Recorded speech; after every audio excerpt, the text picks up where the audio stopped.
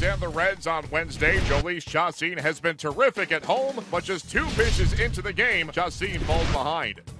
1-0 pitch is hit pretty well in the air down the left field line. This one is going to be up and out. Wow. Jose Peraza, a leadoff shot on just the second pitch of the game.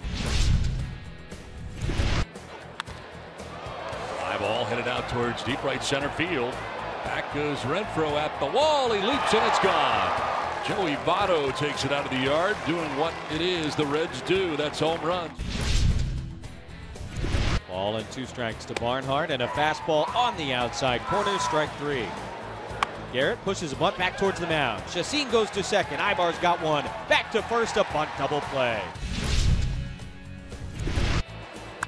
High drive, deep left field. When it comes down, this game is tied. Wow! And with one swing of the bat, it's 2-2.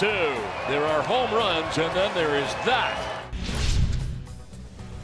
And now a 1-1 and a ground ball right side. That's going to get through for a base hit. Caesar is going to be waved. The run scores. Franchi Cordero comes through again. Padres double up the Reds 4-2, extending Cincy's road losing skid to 9 games. Jhoulys Chacin overcomes a shaky start to turn in 7 strong innings. He is now 4-1 at Petco Park this season with a 1.72 ERA. Conversely, in 7 road starts this year, Chacin has an ERA over 10.